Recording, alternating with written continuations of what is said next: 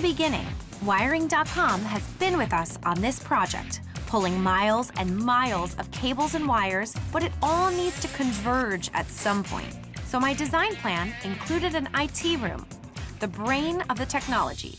So I once again turned to John Kolodny from Wiring.com. So the challenge that we have is with convergence, everything being put into the IT room now with smart, intelligent buildings, how much can we really squeeze into that small space and not only make it functional for move-in day, but make it functional for 10 years down the road?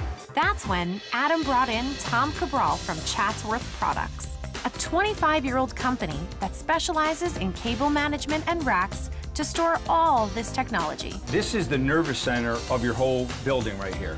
And we are the bones to that nervous center. So there's a rack behind which everything is mounted on is our rack.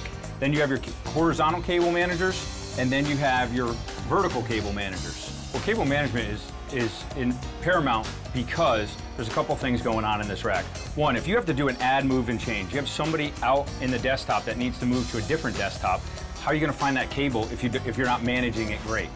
The second thing that's going to come up is heat, and heat is a big problem these days.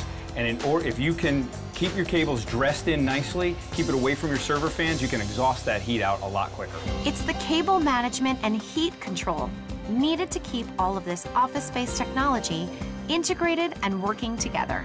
And as per my IT room design, Chatsworth is providing the infrastructure to support it. It looks great, first of all. Second of all, it's very functional. It's very well thought out, done neatly and organized. This is going to serve you for years to come.